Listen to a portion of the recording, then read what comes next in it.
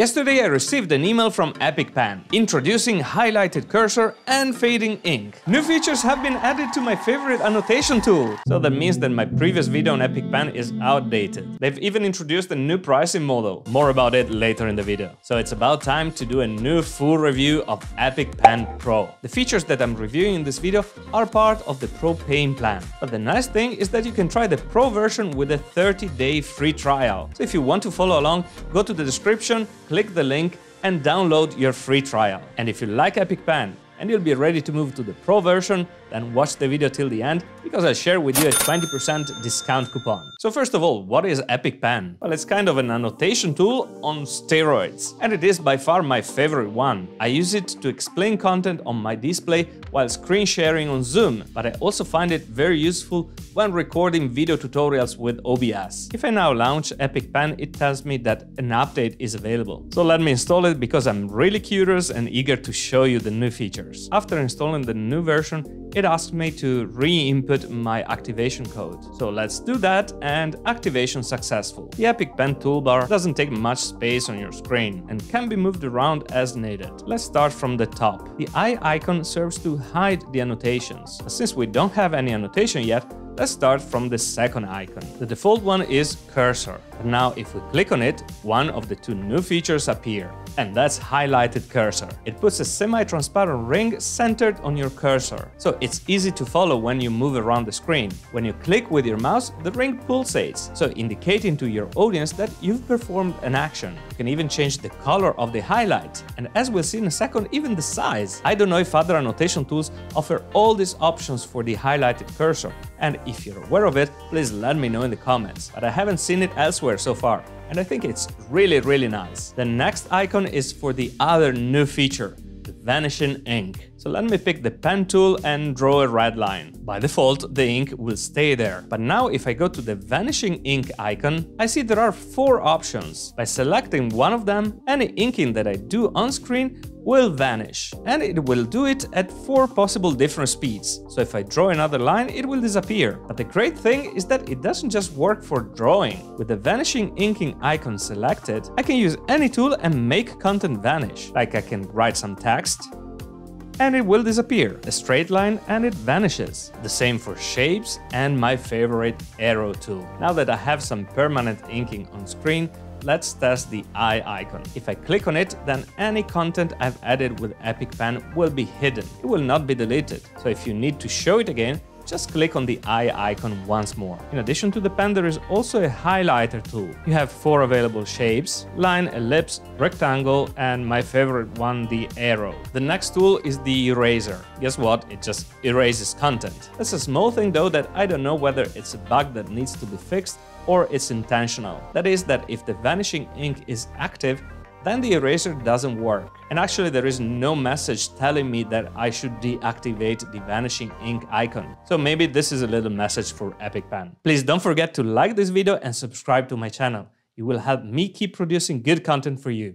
Thank you. The next icon is the thickness feature, and you can use it to increase the thickness of your annotations. If you've watched my other video, you'll know that the arrow tool is my favorite one. And actually I like to use it a little bit thicker than the default one, like this one. The inking size, as well as the text size, can also be modified by scrolling the mouse wheel. But the thickness tool doesn't only change the thickness of the inking, you can also use it to change the size of the cursor highlighter, as I anticipated earlier. The next feature is undo, which is self-explanatory. Then we have the trash bin icon, which will delete all annotations on screen. And then there are the blackboard and whiteboard features. Choosing one of the two will turn your screen into black or white respectively, and will allow you to draw on a blackboard or whiteboard. The next feature is the screenshot one. It allows to define a region of the screen, and you also have an indication of the pixel dimensions, and then take a screenshot, copy it to the clipboard, or save it as an image. The last icon brings us to the menu. Here we can access the settings, the general ones, then you can define the quick access colors, some screenshot and whiteboard settings, then an important one is the ghost mode that allows you to hide the Epic Pen Pro toolbar and continue using tools with just the hotkeys. That's useful if you're working with one screen only and you don't want to capture the Epic Pen toolbar. And speaking of hotkeys, this is actually an important topic. Working with your mouse and clicking on the appropriate icons on the Epic Pen toolbar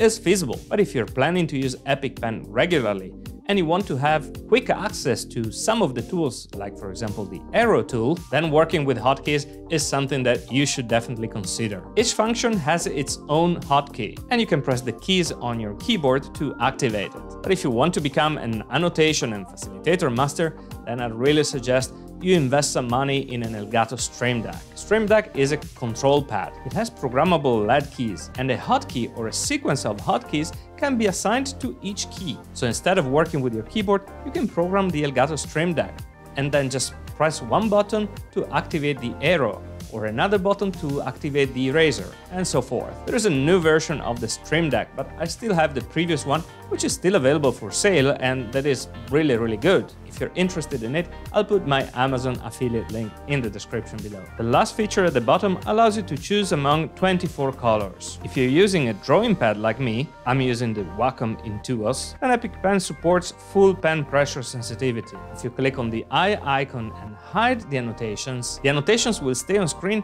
regardless of the app that you're showing on your display. So if I hide the annotations from here and then change the browsing window, when I click on the eye again, the annotations will appear as they were. And now let's get to the pricing model, because there are news there too. The free basic version with limited features is still there, but if we look at the Pro plan, we realize that Epic Pen has moved to a subscription model. Before, the Pro plan was selling at a one-time purchase of 24 Swiss francs. That's because I'm in Switzerland, but that was equivalent to about $24. Now it changed to 2 francs a month if billed annually. That makes 24 francs per year. So one-time live purchase now gone, and for the same price you get 1 year. This is not just Epic Pen. It's something that we're seeing across all applications. So like it or not, that's the way it is. So the question is it worth the investment? Well, for people like me, yes, definitely. If you record video tutorials or do explainer videos, or you really want to look professional when you share your screen on Zoom or Teams, then definitely go for it. And the good news is that I have a 20% discount coupon for you. Just check the description below and provide the code upon checkout.